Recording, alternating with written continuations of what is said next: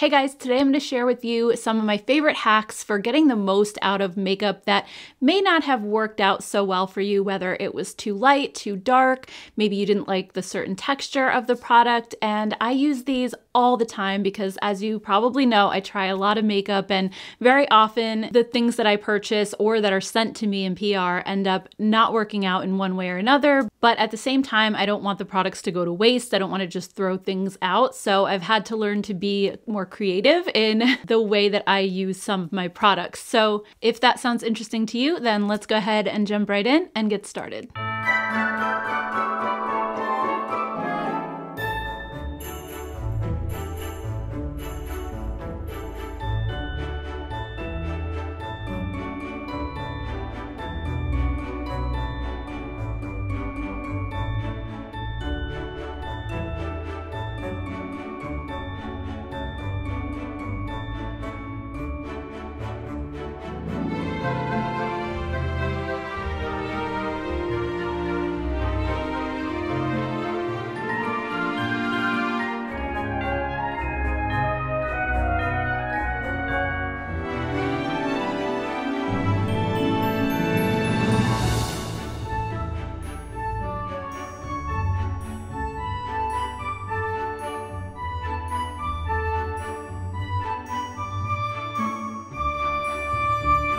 Okay, so let's get into the first set of hacks, and these have to deal with foundations and concealers, and some of these might be more common sense to some of you. Maybe you already do these, and for others, you may not have even thought to do this, but I'm willing to bet that most of you probably will pick up at least one new trick in this video. So the first issue you may have is if you purchase foundation that's too dark for you. And there are a few things that you can do here. The first thing is to actually purchase a white mixer shade. So I know LA Girl makes one. There are probably some other brands as well. This is something that you can just keep at home, and you can add some of the white drops to any foundation or concealer that you have just to help lighten them up a little bit. So that's one option. If you don't want to have to purchase a separate product to do that, you can always take one of your other foundations that's a lot lighter and try to mix that in and see if that helps. One thing I always like to do that's super easy is to just take a moisturizer and put a couple of drops of moisturizer into the foundation, and the white color of the moisturizer will help to lighten up the product. The only thing to be aware of with this part though is that it is going to also change the texture of the foundation. It might make it a little bit more dewy or emollient, and also it'll thin it out a little bit depending on how much you use, and you might not get as much coverage out of your foundation. But those are just a few things that you could do to help lighten a foundation. If you bought one that is way too light for you, then you could mix in a darker foundation. If you have one that's maybe too dark, you could always add a little bit of that. You can also add in maybe some liquid bronzer or some cream bronzer and just kind of mix them together on the back of your hand. Or you could even add in bronzing powder, just scrape a little bit off, add that to the formula. Really, it's all about just mixing and matching and kind of experimenting. And when you're doing things like this, you really can make a product very customized to exactly the shade that you want. If you have a foundation that is too warm and orangey looking for your skin tone, or maybe one that is too cool and pink toned, there are also mixers that you can purchase to deal with that. So these are also from LA Girl. The blue will help to cool down a foundation that is too warm or too orange, and then the copper one can help to warm up a foundation that's a little bit too cool toned. Maybe it's too gray or ashy. These mixing drops are very affordable, and just having them in your stash can really help. Every time you buy a new product, you can just adjust it to suit your needs perfectly. Now, when it comes to a foundation or concealer being too dewy, you can easily just go ahead and set it down with a mattifying powder or a mattifying setting spray and really help to take that dewiness down. But what happens if your foundation that you buy is too drying on your skin and you just can't wear it because it's clinging to dry patches or it makes you look older than you are? My favorite thing to do, again, is just to experiment with different things that you can mix into the formula to help. Again, I love adding a moisturizer to a foundation. You can also add a couple of drops of facial oil oil to the foundation as well, and that'll really help to give it even more moisture. If I have a foundation that tends to settle into my pores or fine lines, what I like to do is mix in a pore smoothing primer into the foundation, and that'll really help to give it a super smooth feel that just glides and kind of goes right on top of the pores and fine lines rather than sinking in. Or if you just want a little bit more glow, maybe the foundation looks too matte, you can always add in a glowy primer like the e.l.f. Halo Glow or the L'Oreal Glotion. That's another option that you can use as well. These tips will also work if a foundation is maybe too much coverage or if it looks too makeup-y on your skin.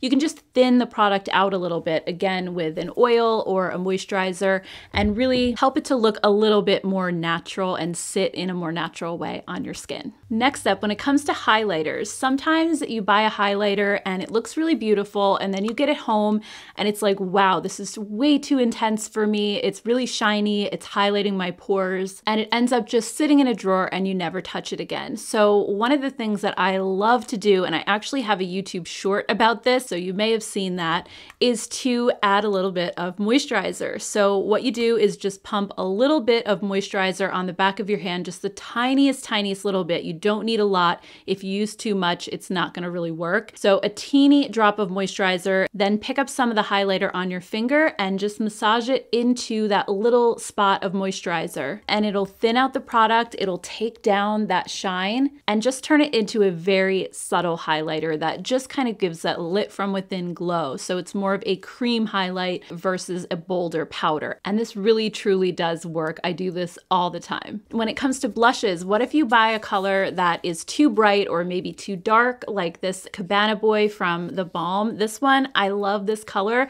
but every time I try to put it on my cheeks, it's like major clown cheeks. It's way too intense. So one of the things that you can do with this is to mix in some setting powder to make the color a little bit lighter. So what I like to do is just shake out a little bit of powder and then take a spoolie brush and scrape off some of the blush into my hand as well. Mix the two together and you're left with the same color, but just a lighter version of it. And you can experiment with the lightness. You can add more powder if you want to really lighten it up, or just maybe add a little bit of powder. So it's something that you can really customize. And then what if you buy a blush that's too light, that's just not even showing up on your skin at all? You can take that and actually use it in place of the powder, mix it into a darker blush, and use that as a mixer for other blushes. Or another thing that I like to do with some of my really light blushes is if I'm wearing a cream blush, I always love to seal my cream blushes with a powder on top because I feel like it really helps to set them and make them stay put longer. So if you have a cream blush that's in kind of a similar shade as the one that's too light, put the cream blush on, then add the really light blush on top of it. It's the same idea as using a setting powder on top of the cream blush, but this actually has a little bit of color in it and it'll slightly intensify the color that's underneath. Whereas if you put a setting powder on top, it might lighten the color of the blush a little bit. So that's a little trick that I do with a lot of my blushes that are too light for me. When it comes to lipsticks, there are a few different issues that I may have. The first one is them being too dry. I have very dry lips, so I definitely prefer a more balmy texture. And sometimes, like these Milani Color Fetish matte lipsticks,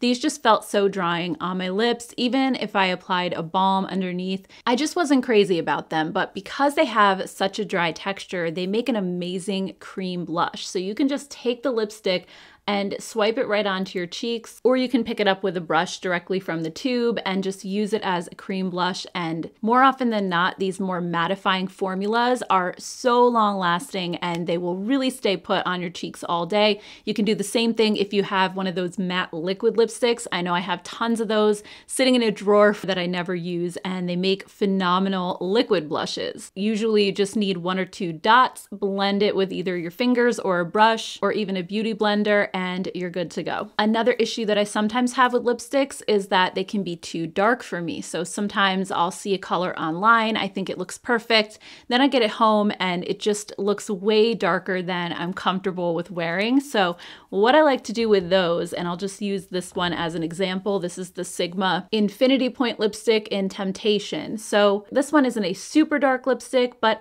when I swatched it out, I was like, this is kind of a little bit deeper than I normally wear. So I'm actually wearing this lipstick in the video today, and it doesn't look quite this dark on my lips. So what I like to do is I'll put it on my hand like this. Then I'll take a little dab of lip balm. This is the Tarte Sugar Rush Best Bud Lip Balm.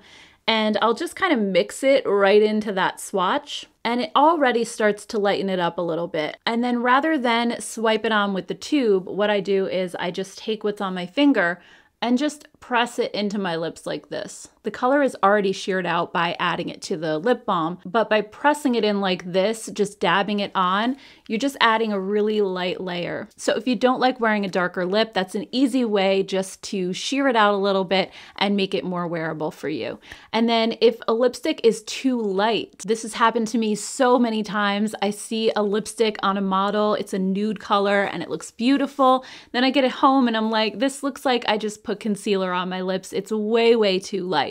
So what I usually like to do with those is just mix it with a darker color. Lipstick is really fun that way because you can just mix them all together and create a really custom shade if you want to. I often just use the back of my hand as a mixer, just add a little bit here, then take another one, add a little bit there. But you can also just even take a little slice off the top of the lipstick and put it in another container and then mix it together and just do it that way. Lipstick is just really easy to mix. So it might seem kind of like an obvious thing, but I can't tell you how many times in the past that I bought a too light lipstick and it just sat in a drawer and I just didn't even think to do anything with it. So you can definitely use a lighter color to mix into even a darker color and lighten that up as well. When it comes to mascaras, there are some that I really love the way my lashes look. Lash Princess is one of them.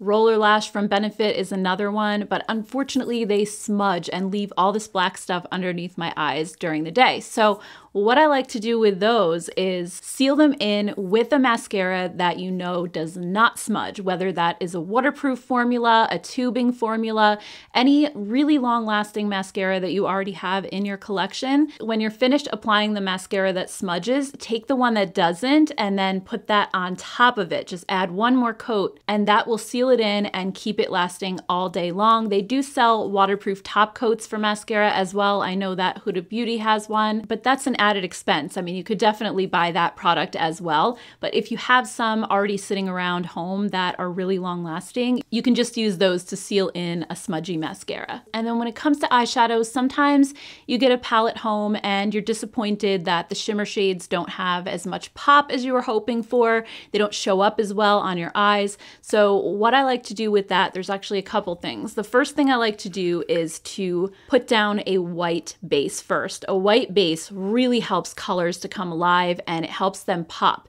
because instead of putting the color on your skin tone, you're actually putting it on top of white. So the color is going to look really true to what it actually looks like in the pan. This white base is the Moira Priming Cream Shadow. It's just an awesome thing to have in your collection and it'll really help to take an eyeshadow to the next level and really give you the look that it has in the pan. Also, if you have some shimmer shades that are more lackluster and maybe just don't pop as much as you'd like them to, the best way to make them a little bit more vibrant is to foil them with a setting spray. So you can pick up some shadow on a brush and then take whatever your favorite setting spray is and just spritz it a little bit, not too much. You don't want to saturate it, but just get it barely wet. And then when you apply the shadow, it's going to have that really beautiful metallic foiled effect. I do this all the time. And a bonus is that the setting spray actually helps with fallout and it keeps the eyeshadow lasting on your lid much longer throughout the day. And also if you get an eyeshadow palette home and there's too much fallout and you have glitter going everywhere on your face, I can't recommend this product enough. This is the NYX Glitter Primer. I know people have been talking about this for a long time. I just happened to discover it and I don't know what took me so long. I used to just use regular eyeshadow primer. This is a game changer. It helps to grip your eyeshadow so well. It's a super sticky base, so I would not put this down when you're applying your matte shades because they're not going to blend on top of it. What I like to do is I put my matte shades in my crease first and I get my crease colors down, and when I'm ready to apply shadow to my lid, that's when I go in with this. And even if I'm applying it on top of the crease shade a little bit, that's fine. But you just take a little tiny drop of this, press it onto your lid with your finger, and then anything you put on top of it is going to just stick like glue. Today I'm actually wearing a glitter shade shade from the Aurora Struck palette from Colourpop. I'm wearing this glitter shade right here, and the glitter glue not only helps it to stick better, but also makes it pop. So you really don't even need to use the setting spray trick if you have this glitter primer, because I think it just takes eyeshadows to the next level and really makes them super intense. So anyway, guys, those are just some tips and tricks to help you get the most out of makeup that might not really be working for you as it is. I hope that this was helpful. And if you have any helpful tips on how to get the most out of your makeup that I didn't mention here, be sure to let us all know down in the comments. It'll really help everybody out. Thank you guys so much for watching. I appreciate it so, so much. And if you're new here, I hope you'll consider hitting the subscribe button before you go. And I'm gonna put some new videos that I have right here, just in case you have some time and you'd like to check them out. Thank you guys so much, and I'll see you all in my next video. Take care, guys. Bye.